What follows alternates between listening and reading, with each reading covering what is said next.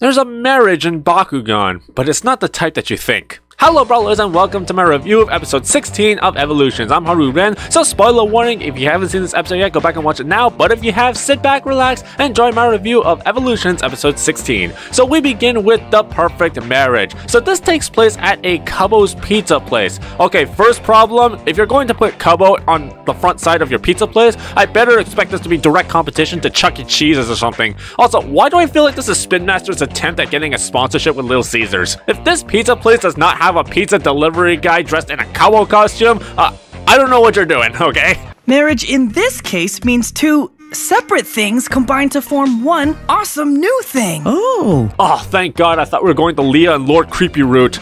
But it is actually true that marriage in this context is just combining two different things into one thing. So it turns out the pizza shop owner and even other businesses in the area are being threatened by Sun 17 Security to sell their property to Jansen Tech to build a facility. The same company trying to sabotage Shun's company and the same security company that Shun stopped from destroying his factories. Okay, I don't know what kind of facility that Jansen Tech is trying to build that they require all of this land. Like, apparently they're threatening like so much other businesses to the point where other businesses are staging a large protest. So the amount of land that they're buying is like massive. I don't know what they expect to build with that thing. But everyone who's refused to sell has met a terrible fate! Jesus, this got dark real fast. This guy is in an accident because he refused to sell his business, and the way the guys went into the pizza store making vague threats at Lou gave me Godfather vibes. This episode probably had to dumb down the violence of the car wreck for PG purposes, but this really reads like a mafia film. So the mobsters are back and they brought the president of Sun 17 Security in a really long limo with them. You know, if you have a limo that long, it usually means that you're trying to make up for something. I'm just saying. Turns out the president of Sun 17 Security is McHugh. I thought he was in jail and now he's the president of a security company? That's quite a leap. Shun and Ajit tried to stop McHugh, but Cycloid turns out has become elemental. If we can get this in a toy form, that would be great. And of course, McHugh cheats and uses a gravity device to handicap Pharol and Hydorous, so they go into strength mode to fight the gravity. Using gravity devices seems in line with McHugh's character, and the fight itself is actually pretty interesting to watch since there are consequences of losing the pizza place if they lose. And keeping with the theme of combining two things together, Pharol and Hydorous uses blinding and power to disable the drones. How dare you do that to me! McHugh just throws his phone away like that, but where did he throw it in a way that would make this kind of noise?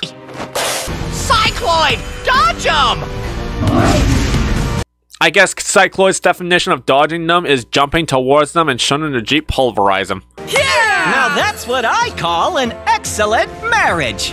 You know, this is just adding fuel to Bakugan out of context. So McHugh gets arrested for violent extortion, and I guess Sun 17 Security is shut down, and Shun and Ajit's bravery actually inspires Lou and other businesses to protest against Jansen Tech, making Jansen Tech stop the land buyout because of the PR nightmare that will ensue. I actually really enjoyed this more than I ought to have, because now without Sun 17 Security, maybe the rat will finally come out of the sewers and we get Shun facing off against Jansen Tech's president head on in the future. So the next part we get is Judge's Rule. Athena is admiring chamomile flowers that Mr. Barnstable planted, but Lightning is digging up the flower bed to bury his bones in, so Mr. Barnstable is chasing him with a broom trying to hit Lightning with it. Dude, I know that Lightning sabotaged their flowers, but this borders on animal abuse. Mr. Barnstable accidentally hits the headmaster in the face, causing him to go tumbling down the stairs, and as a result, Mr. Barnstable is fired. No offense, my guy, but if you're going to be chasing a student around attempting to whack him with a broom, you kinda deserved it in all honesty. So Coach Short introduces Mr. Barnstable's replacement, Sergeant Slaughter! Actually, this is Mr. Judge, voiced by Ron Pardo, who, like Coach Short, needlessly punishes the students and turns the academy into a worse boot camp than it already is. No wonder Coach Short hired him. My cynical side tells me that they're related or something. My Army Sergeant wannabe analysis of Coach Short last episode somehow made it its own character. I blame myself. I really don't know why Mr. Barnstable is still hanging around the academy after he's been fired. Does he have another position at this academy or something? Mr. Judge crushes Mr. Barnstable's flowers, which makes him irritated. Yeah, you can torture the students, try to destroy the academy's image, but crushing my flowers? Now that crosses the line. Nobody messes with another man's flowers. So Lightning challenges Mr. Judge to a battle and a plan to get him fired. The plan apparently involves battling him without the drone. Mr. Judge and Cloptor chase Lightning and Howlkor all over the academy, which is extremely dangerous and irresponsible since the drone isn't up. And their battle ends up destroying Coach Shorts' truck. Jesus! I don't think insurance is gonna cover that.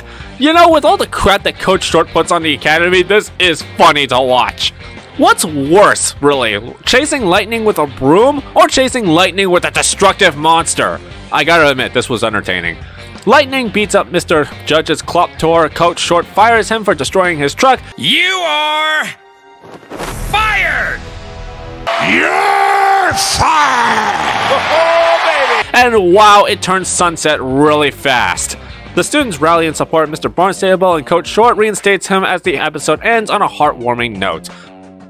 So that was episode 17. Let me know what your rating of the show was in the comments down below. So this episode was quite entertaining to watch. Sure, it was filler, but the first part, the basis of it, was practically inspired by Mafia films, and it had a development for the subplot regarding Shun's feud with Jetson Tech, giving us more substance to follow it as it progresses later on. The second part, while there wasn't that much to talk about, it was still engaging and fun to watch, with the end result of the bad guy getting his ass fired and Coach Short, a guy we don't like, getting his truck destroyed. I smell a lawsuit coming, actually. It gave us a satisfying ending, and overall this was decent to watch. I can't say I was bored watching this all go down, so I'm gonna give this a Baku good. This was a pretty good episode. Can't believe it. Thank you for watching this review of Evolutions. Be sure to press the like button and give us a subscribe for more awesome Bakugan content. I've been Haru Ren, and thank God for Rapid Fire. Bye!